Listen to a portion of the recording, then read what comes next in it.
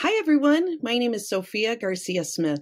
I have been teaching pre-K through second grade for the past 22 years. I have been a Seesaw Certified Educator for the past 8 years, and I'm excited today to show you some tips and tricks on how to test fluency in your classroom using Seesaw.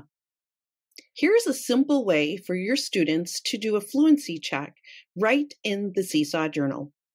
I'm going to start with just doing the green plus button. When your students are in the class, they'll click the green plus button, and I like for them to use the drawing tool. So they'll click on the drawing tool. Now I have a folder in my classroom, a binder, that has all of the fluency pages from letter A to Z. Right now, my school is using reading A to Z, but they also have a fluency check built into their reading curriculum. So you can use whichever fluency check your district or your school uses. So for today, I'm going to show you how they just simply go to the fluency folder, which will have their name on which list they will be taking a picture of. They'll click on the photo icon. They will click on the photo.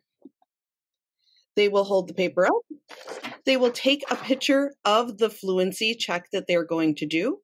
They will click on the record button as they are recording their fluency. Kim's flowers. Kim went to pick flowers for Mom. She walked into the field where the flowers grew. They'll continue until they're done, and then they will click on the Done button. They'll click the green check when they're finished, and they'll automatically go into their journal. Oh, I forgot to show you this. This is the folder. I have a fluency folder that they would be putting it in so that it's easy for me to find. Once the post is in the journal, as a teacher, I will simply check this on my time, which I love about Seesaw.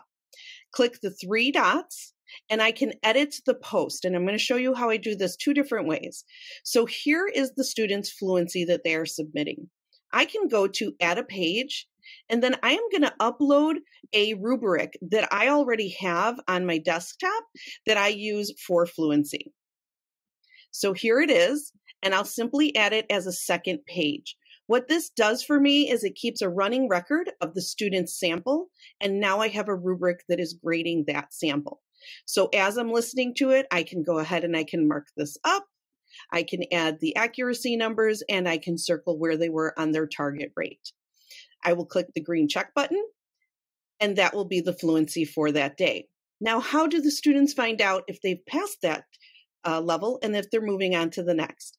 I'll simply go to the comment section and I'll type in, "Great job, move to level G," or I'll say, "Let's try this one more time." So the following week, they will go back to the same reading level and try again to meet their goal. I'll click post, and students know that before they go to the binder with all of the reading passages, that they would check on this comment on the last post. Again, simple and easy to find if they just click on the folder, go to fluency, and then they would see the post that was there and the comments that were left. So quick and simple way to do this using the green plus.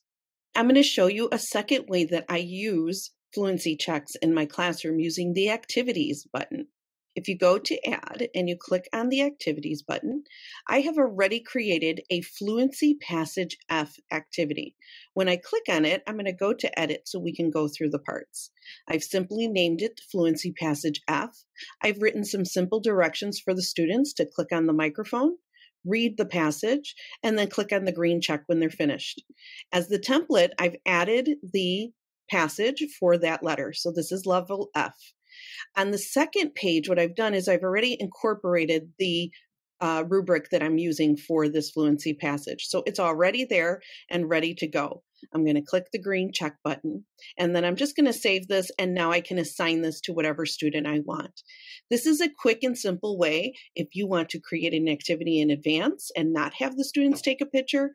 But what I do love about the green check and the plus button is that students are keeping up on their own with the simplicity of whether they're staying on one letter or whether they're moving on to the next letter. I don't have to worry about assigning every single week. So I prefer the green plus button, but I thought this was another great alternative to share with you.